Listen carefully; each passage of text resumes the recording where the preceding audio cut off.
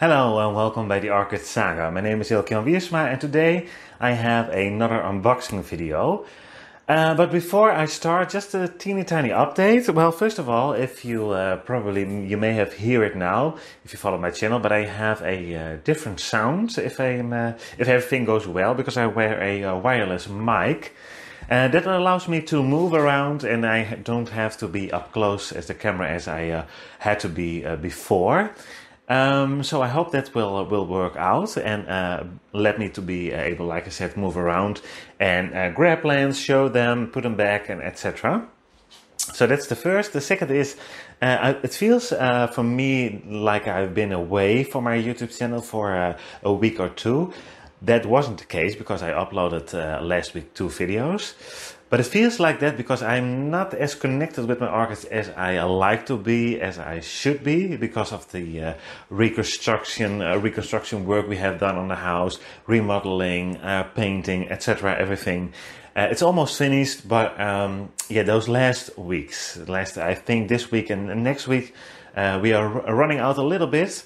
Because there were some circumstances, but it will be fine, everything. But yeah, so what are my orchids? I try to look at them to do my looks basically to see what's going on, because I still have some trips and some aphids that I need to deal with, which I do, but I need to be on top of it. But that's basically it. So I water my orchids, I have a quick look, and normally I will be in my orchid room and greenhouse several times a day because I really enjoy the hobby. But yeah, it's a time issue. So that's why I feel that I've been away for a while. So those 2 updates I wanted to have out there just to let you guys know. I'm working behind the scenes to get everything ready, and I will be probably filming a bit more again. So that's it for the intro. Let's start, because I found 2 orchids that I really want to include into my collection. And I found them, like I said, and so let's have a look at how they look and unpack them. So, like the title suggested, already I found these guys on eBay. I bought them from the Orchidman. He's also located in the Netherlands, as I am.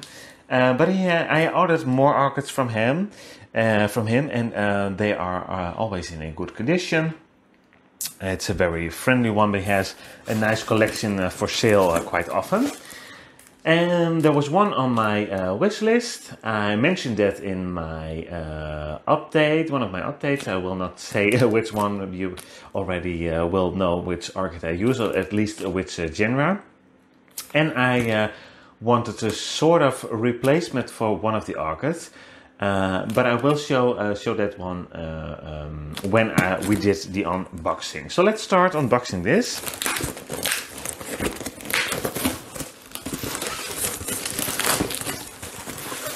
And let's have a look. Sorry for the noise. It's always a bit noisy, the unpacking, but yeah, that's on the other hand the part of the game, I guess.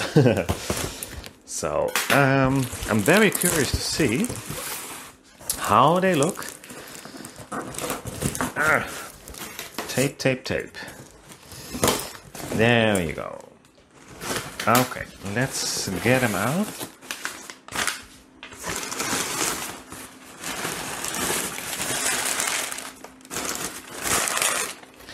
Put the paper aside, and you already see some green leaves here.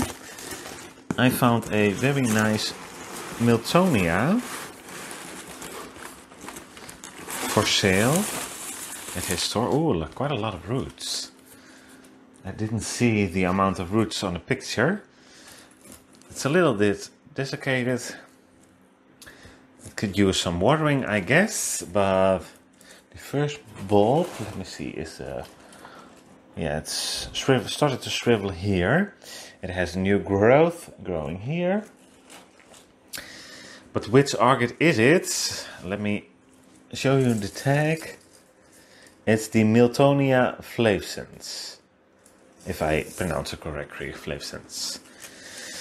So that's the first one. And I will tell you in a minute why I ordered this one. Obviously, I would like to have it, but well, actually, I can tell you now, and I show the plant, but I thought I had it, but it turned out it probably is a Morelliana and not a Flavescent. So it was mislabeled. And then I saw actually the other orchid for sale, and then I found this one in the same shop as well. So I thought, yeah, I'm going to order this one as well.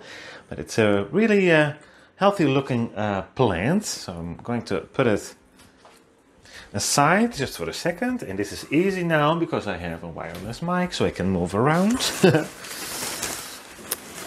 And you can still hear me. And this is the one that started this birkage. Whoops. Something is falling. Look like little stones.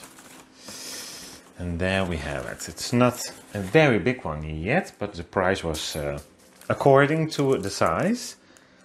I don't know what this is potted in. But like I said, it looked like little stones. Grit.